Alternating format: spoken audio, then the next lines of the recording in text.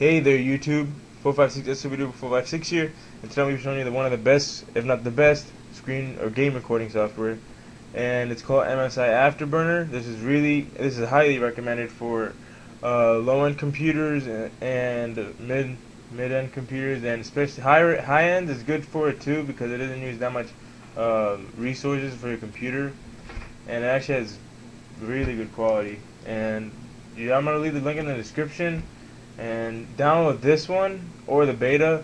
But if you download the beta and you get an error saying contents that have been expired, then uninstall the beta and just download this one, because the betas, they expire for some reason. I don't know why. They have expiration type of date, and if it expired the beta, then just download this. And then I only got this one. And once you download it, open up the software, it will look something like this.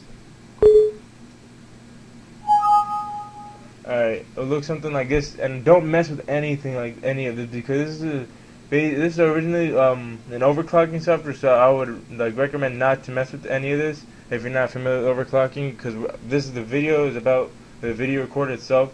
So once you come up to the screen, go to settings, go to right a bit, and then video capture. That's where you want to go. It's gonna say none on yours if you just install it fresh, and then you're gonna change it to something else like a hotkey. I have mine on F5. The quality was on 85 originally. I put it up to 90. I can put it up to 100 too, but I just leave it on 90 just to gain some FPS while I'm recording. Frame size, I recommend half. You can play around with this, but I use MPJG compression, 90% quality. Move the slider and half the frame size.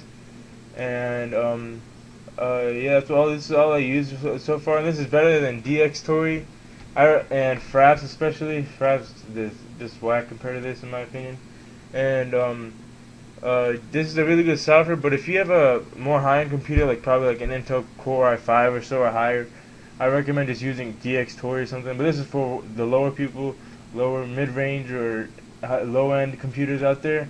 You can mess around with the settings, and just mess around and record and stuff.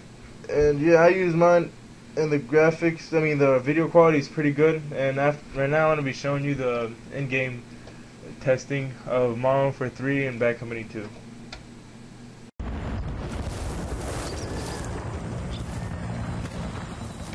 Kommt hier ein, danke!